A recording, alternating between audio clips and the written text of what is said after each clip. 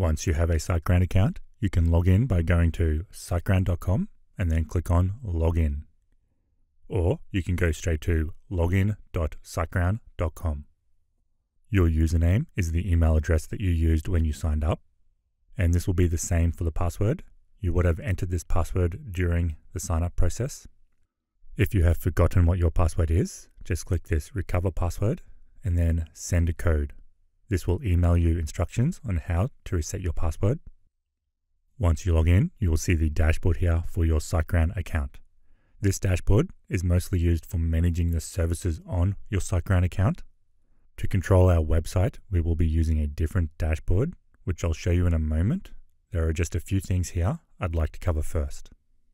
If you ever need to upgrade your hosting plan, you can do this by going to the Services tab and then click on Upgrade for the plan that you'd like to upgrade. And now you can see all the upgrade options. You can also choose to upgrade to cloud hosting. The Marketplace tab can be used to add additional services to your SiteGround account. If you wanted to host a second website on your current hosting plan, you could do that by adding a new domain here and linking it to your current hosting plan. You can also select the additional hosting services. The next thing I want to show you is under the Billing tab and then Renewals. Here you can see your services that you currently have, but more importantly, you can see their expiry date. The next payment for this service is due by the expiry date, and you can see how much is due at the end here. To manage our website, we need to go to the Websites tab, and then for the domain name that we want to manage, select Site Tools.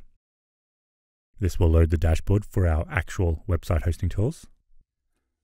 There are a lot of tools here, and it may look confusing with some of the terminology used.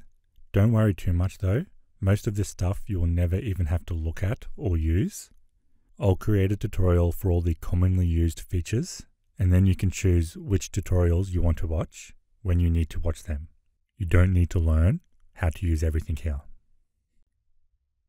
Thanks for watching. I hope this video was helpful. To keep me motivated to make more free tutorials, please subscribe, like this video, and leave a friendly comment.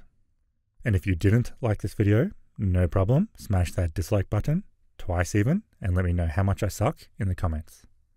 For more tutorials with SiteGround or website tutorials in general, check out thewebsiteteacher.com. I'll leave a link in the description below.